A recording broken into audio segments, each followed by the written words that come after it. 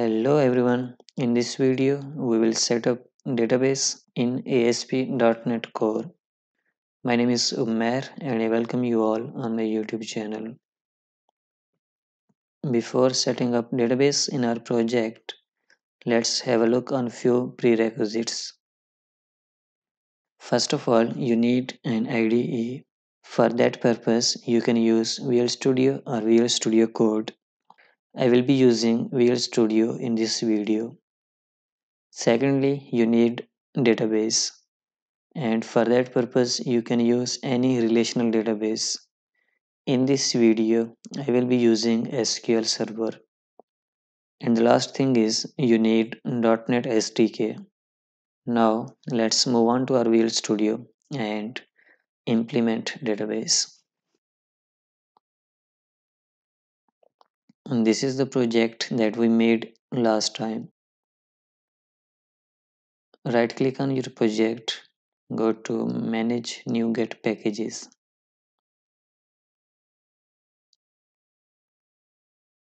In here search for Entity Framework Core and we will be installing this one, the first one. As we are using the latest version of .NET, so we will be installing the latest version of EF Core. Accept.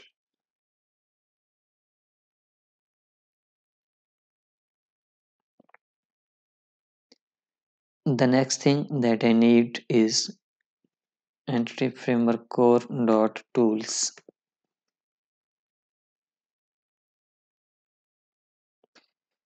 This one, install. We will be using this package for migrations.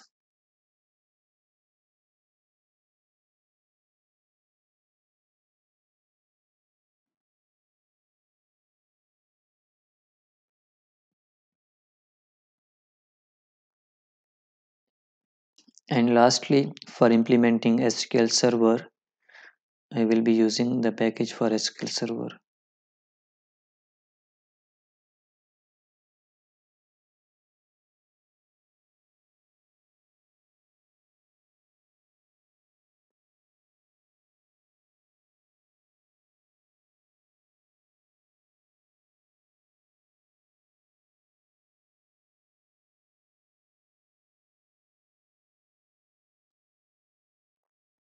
Now we have successfully installed 3 packages.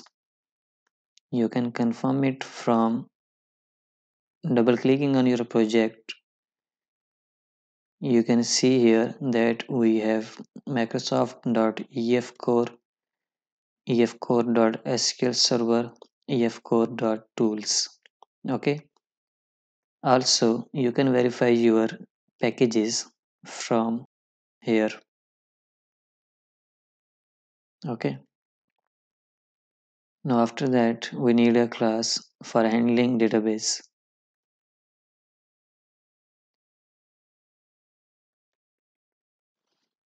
This folder is optional.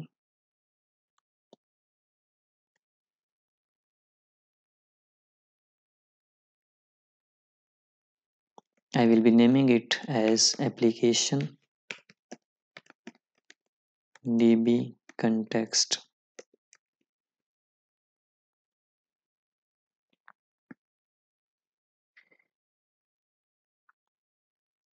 As we are implementing Entity Framework Core and we want this class to handle all the database operations, for that purpose we need to inherit it from db context class.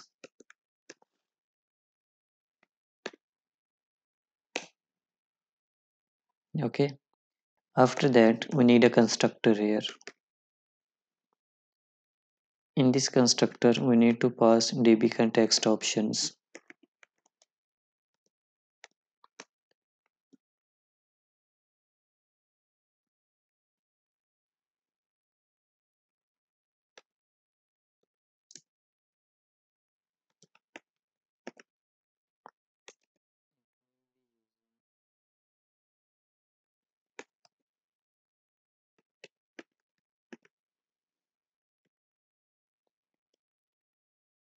We will also use this base here because we need it in order to initialize the new instance of DB context. Now after that, I want to create a model here, just a sample model, and it will be employee. I will have few properties here, ID, string, name, string, email. Okay, and this name will be nullable, this email will be nullable. Now if I want a database table according to this model, I will be using a property in DB context, and it will be of DB set type.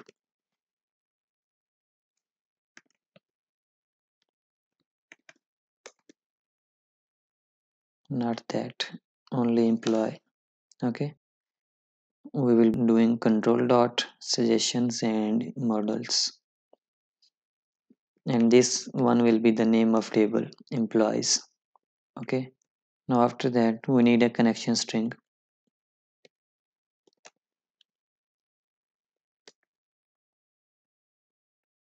You can define connection string in your app settings.json file. It will be having a name, and also we will pass the values for connection string. Data source is equal to, I will be running my SQL server.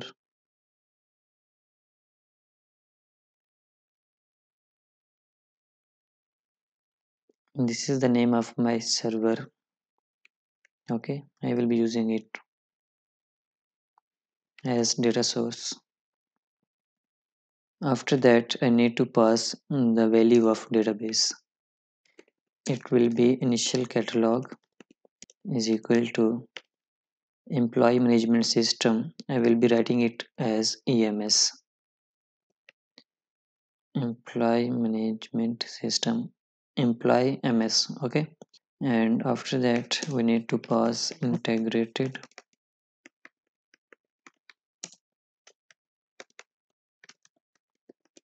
security is equal to true. Fine, this is our connection string for now. Now lastly, we will go to program.cs file.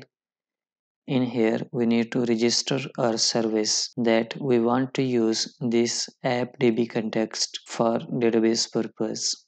Okay, now in program.cs we will be using builder.services.add db context. Okay, and here we will pass the name of our db context class. It is application db context, right? And we will be using a bracket here. Within this bracket we will pass options,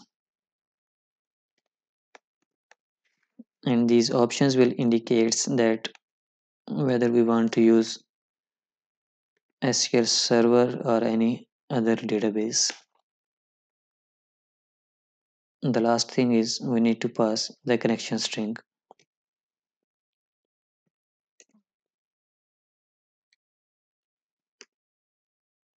We can get the value of connection string by using builder.configuration dot get connection string.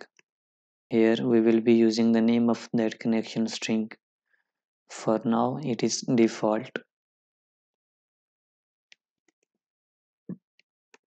Okay, now I just want to revise few things.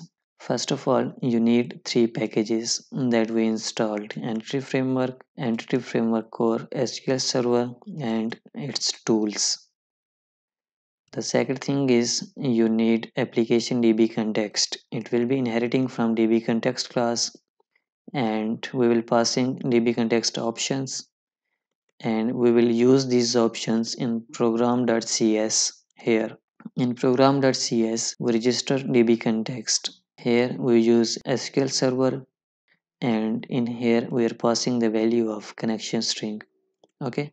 One thing last, that any table that you want to add in database, just define it in this format, dbset and the name of that model.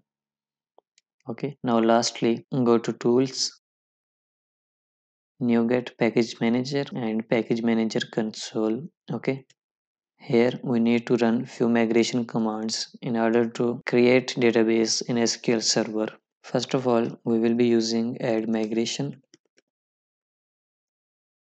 It will be initial migration.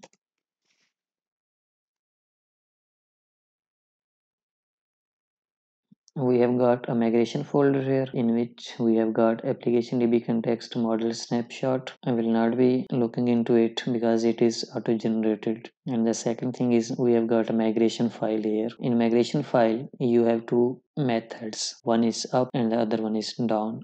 The down method contains any information that must be done before the up method. Just like we are creating the employee table in up method. So in down method, we are dropping it that if any implies table exists, just drop that table. And in the up method, we are creating a table with the name employees with the properties ID as integer type, its nullable is false, and its identity has been set.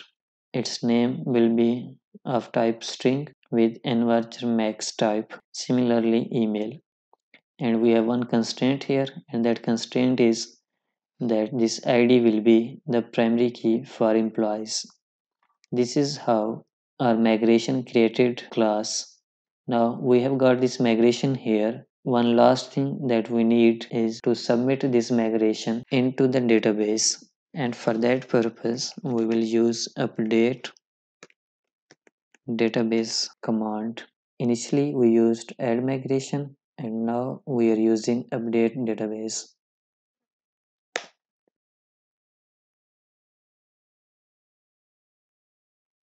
Okay, now we have got issue here.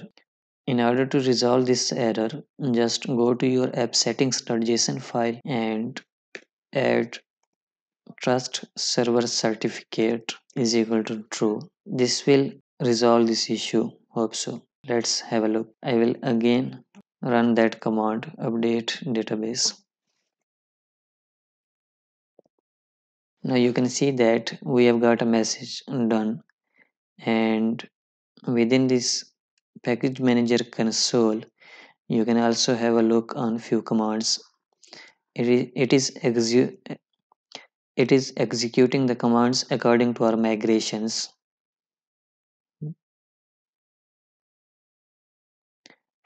For example, it will be creating a table with migration history. Okay, and also it will be creating a table with employees name. Okay, so I will go to my SQL server databases,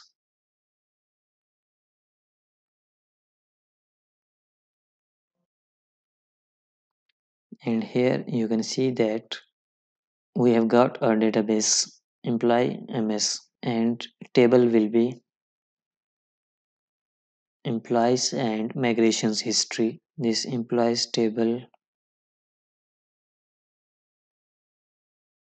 just have a look on the design. We have id name email, similar to what we have in employee model, that is id name email.